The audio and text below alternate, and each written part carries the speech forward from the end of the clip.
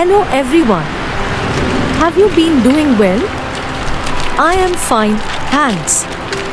Going on a trek is possibly the best way to experience less crowded tourist places in Kerala. One of the best treks in Kerala is the Agasthyarkoodam trek, which summits at the top of Agasthyarmlai. Legend says that sage Agastya meditated atop this mountain, and why not? The views from the top are so beautiful that you might just want to settle in there. The trek is about 28 km and can ideally be covered over a weekend. It is one of the offbeat places in Kerala. Now, before we look at what this destination has to offer, quick reminder to watch the video till the end so you know what's coming up in the next episode. Agasthyarkoodam is a peak in the Western Ghats mountain range in Kerala, India.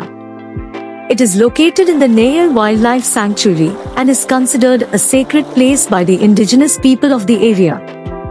It is also a popular trekking destination known for its scenic beauty and diverse flora and fauna.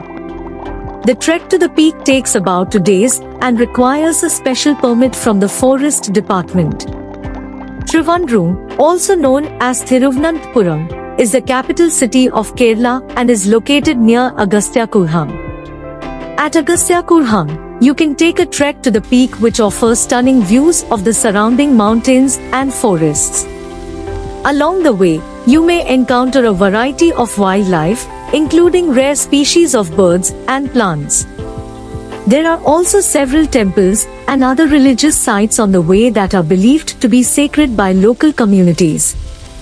At the top of the peak, there is a temple dedicated to the Hindu sage Agastya, who is said to have meditated at the site.